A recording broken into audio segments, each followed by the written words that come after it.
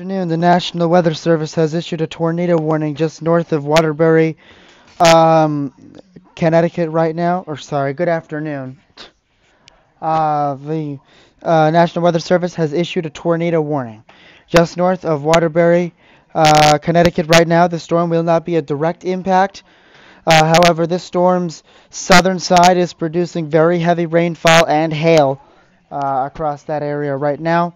The storm will be heading toward the northeast. Does appear capable of producing a tornado, and it's located directly over Torrington, moving northeast at 55 miles per hour.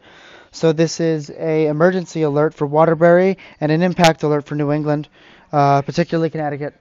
The storm will move toward the northeast, probably entering southwestern Massachusetts at this time. The storm is probably not going to produce a tornado, as its rotation signature is not very clear or very strong at all. It appears to be marginally capable of producing a tornado right now. And for New Hampshire, it looks like severe thunderstorms have just entered the state, which means this is now New England's second severe weather event consisting of severe thunderstorms right now. Severe thunderstorm warning in effect for Keene, points east.